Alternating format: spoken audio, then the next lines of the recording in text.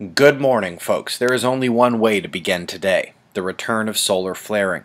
An M-class eruption occurred on the southeastern quadrant where that new sunspot group is turning in to face Earth. It is large and has delta-class magnetic interaction. This first flare did not produce a significant CME, but will have our eyes open for more from that group.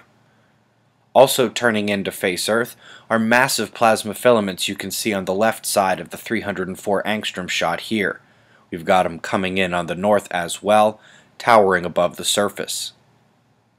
The solar wind continues to calm and stabilize, and Earth's magnetic shield is calm and quiet at the moment. You'll remember that the exiting coronal holes are still part of that positive opening, while red negative comes in behind it. You'll see it on the left side coming in 211 angstroms here in a few seconds, and although the coronal hole quake factor is waning in the middle, the planetary, sunspot, and space weather factors are rising. No big quakes since our last high earthquake watch index, but we'll be back there in a few days when the next coronal hole arrives. QuakeWatch.net for details. Top story comes from Cassini. This is likely the last time any of us will see Dione in our lifetimes. Icy, rocky, beautiful. Got the article and photos linked for you below this video. Then, disaster near the equator as Papua New Guinea is going to be near zero domestic agri-production after a killer frost finished off the drought-stricken tropical zone. That brings us to our July Global Climate Report, one of the fairest and best reports I've seen, but the media doesn't seem to have gotten the memo. This is all you're going to see posted around the internet today, calling it the warmest July ever.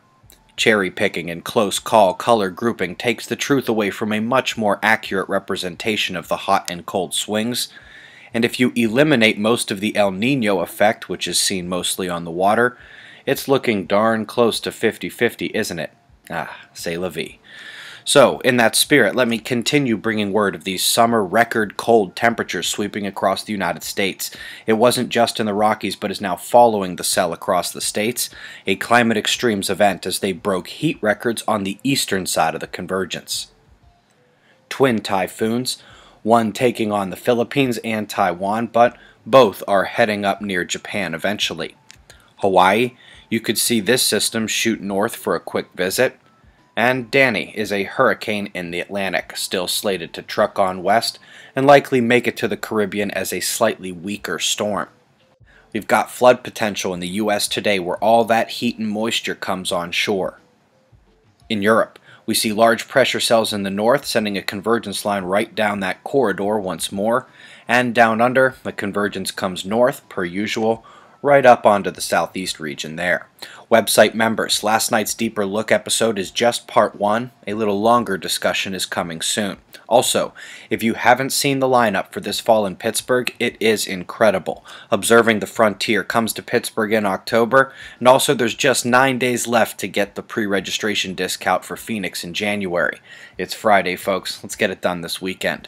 We've got your ground level conditions today, followed by shots of our star to close. It's 6:15 a.m. Eastern Time, and that's the news. Eyes open. No fear. Be safe, everyone.